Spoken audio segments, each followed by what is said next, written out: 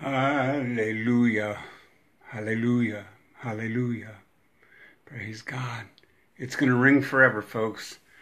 Hosanna means the Lord saves, Lord save us. And hallelujah means the Lord has saved us. Hallelujah. He's coming in the clouds with power and great glory. Could be today.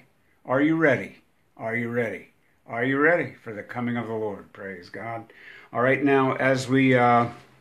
I want to take a moment. I felt very strongly directed to Psalm 2 today to talk about, what's going on in the world. We prayed over Russia, and having prayed over Russia this morning with the heat of the Holy Spirit blanketing that nation with the heat of the gospel, of the anointing of Christ, the blessing of the Lord, to open the eyes of the blind, open the ears of the deaf, to bring understanding to the heart, conversion to the soul, and complete and utter healing to those that hunger and thirst for the Lord.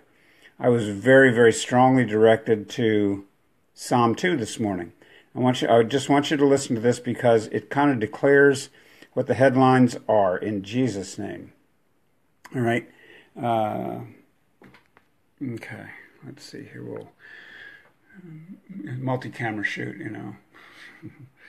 All right. Why do the nations rage, and the people plot vain things? The kings of the earth set themselves, and the rulers take counsel together against the Lord and his anointed, saying, "Let us break their bonds in pieces and cast away their cords from us." Really? Really? You're going to stand up and do that in the face of God? All right. He who sits in the heavens shall laugh. Laugh hilariously. The Lord shall hold them in derision, in hilarity, and he shall speak to them in his wrath, and distress them in his deep displeasure. The Lord is not pleased with nations, trying to manipulate and force others into their way of thinking, especially when it's godless, okay? And it says here, he who sits in the heavens shall laugh, the Lord shall hold them in derision, and then he shall speak to them in his wrath, and distress them in his deep displeasure. Yet I have set my king upon the holy hill of Zion. I will declare the decree the Lord has said to me. I will set my king upon my holy hill of Zion, the Lord says.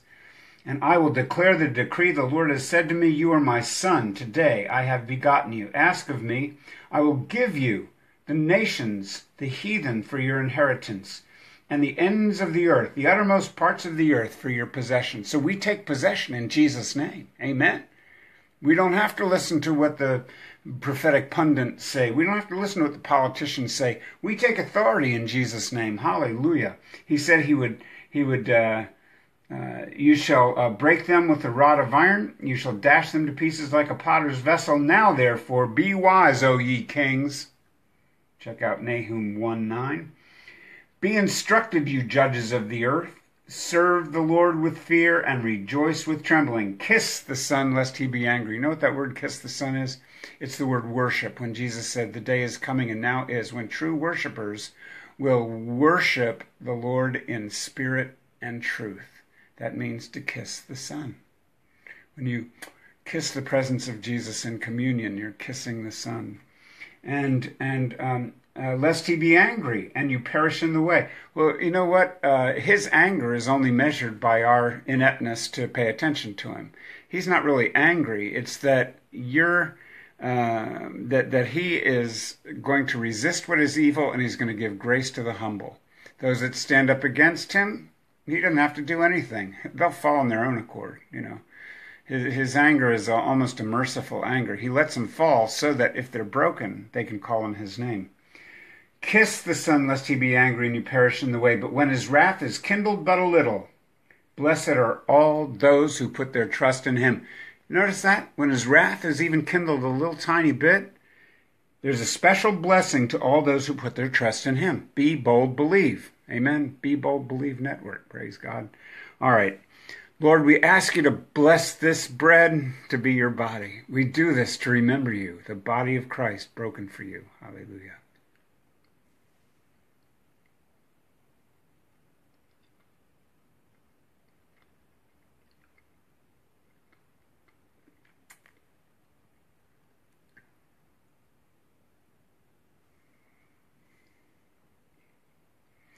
Lord, we ask you to bless this wine to be your blood. We do this to remember you, the blood of Jesus shed for you. Hallelujah.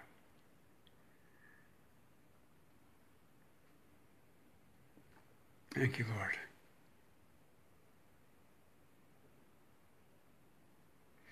Well, in the bread, I saw bread on the Atlantic Ocean. I saw bread on the Atlantic Ocean.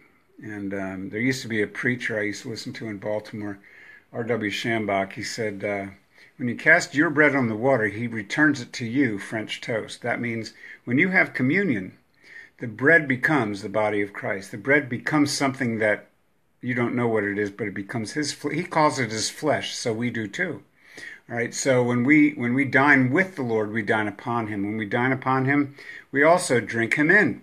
We drink in.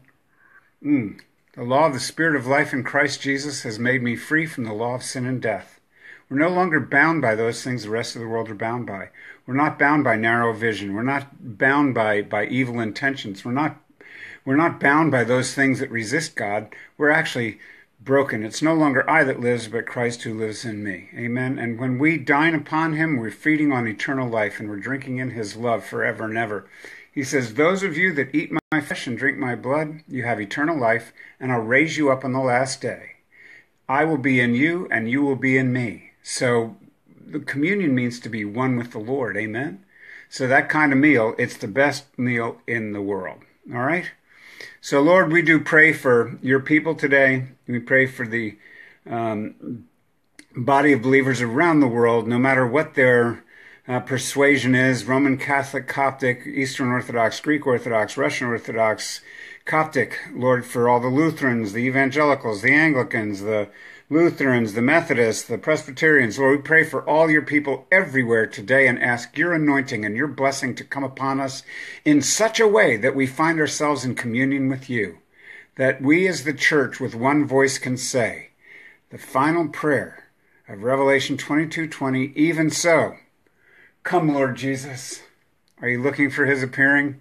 Blessed are you if you are, because as you look for him, hallelujah, he raises you up into heavenly places with him, above all principalities and powers and all wickedness in high places. Praise God, you're blessed. Now, go be a blessing. Amen. Ciao, baby. We'll see you tomorrow.